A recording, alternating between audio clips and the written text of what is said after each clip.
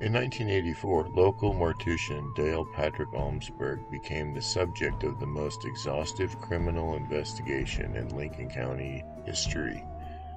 Before all was said and done, police would find 16 decomposing bodies in the troubled 34-year-old funeral home owner's basement, and numerous other unembalmed and unidentified corpses buried in a nearby graveyard. Sentenced to just 30 days in jail on a series of misdemeanor charges due to lack of legal recourse at the time, the case would revolutionize Oregon crematoria law. Ordered by the courts to actually leave Lincoln County, the financially strapped Vietnam veteran digressed into a wanted sexual assault suspect who would end his own life in 2013 with a self-inflicted gunshot wound to the head during a police standoff in his South Carolina home. Chapter 1. The Site. Pacific View Memorial Chapel in Lincoln City, where Highway 101 and Southwest Fleet Street intersect. Shown. Chapter 2. The Crime. An anonymous caller had alerted local authorities that resident Dale Patrick Omsberg, a retired U.S. Air Force Staff Sergeant, had committed incomprehensible improprieties at the place of worship he owned.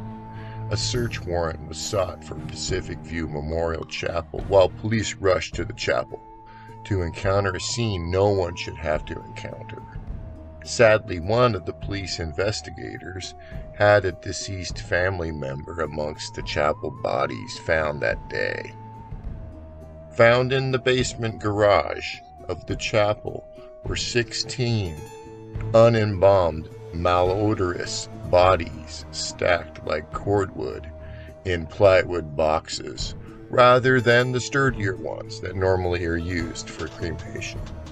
A couple lied decomposing on body-length stainless steel trays.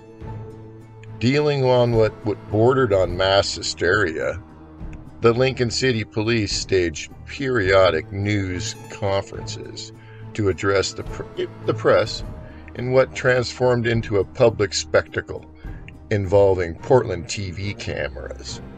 Helicopters flew overhead, shooting empty grave sites. Reporters from countless newspapers hounded police to answer the same questions over and over again.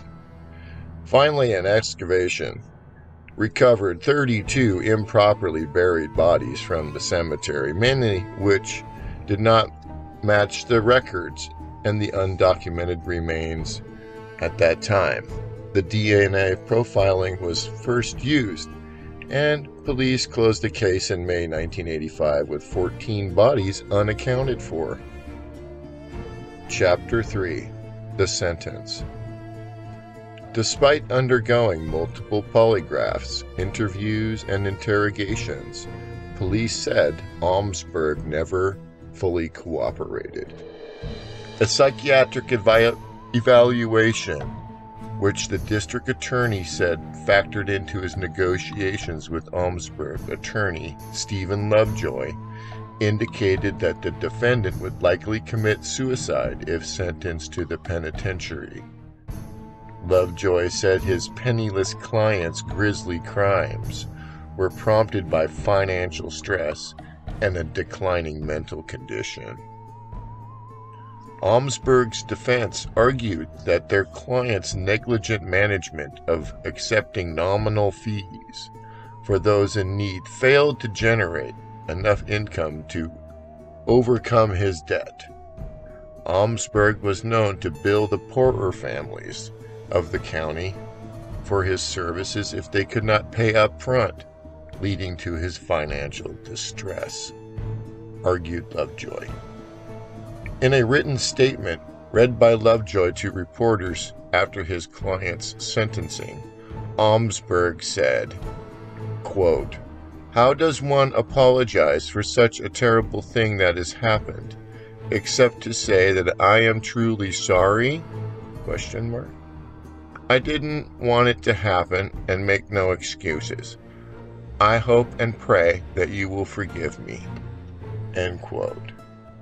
Incredibly, Omsberg pleaded guilty and was released on good behavior after serving just 23 days of a 30-day jail sentence on 60 misdemeanor charges of theft, attempted theft, and abuse of corpse bodies beginning in January 1981.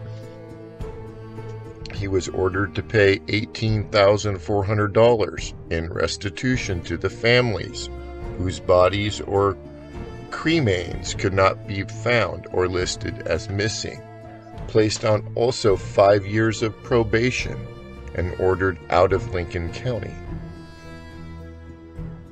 Following the sentencing, investigators began excavating the graveyard on East Devils Lake Road in search of the remains of other bodies for which no cremation or burial records could be found.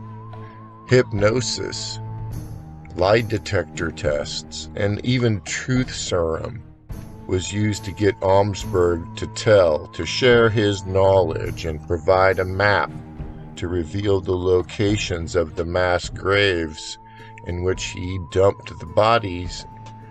13 locations were excavated and 32 bodies were found in 3 graves, but not where Omsberg said.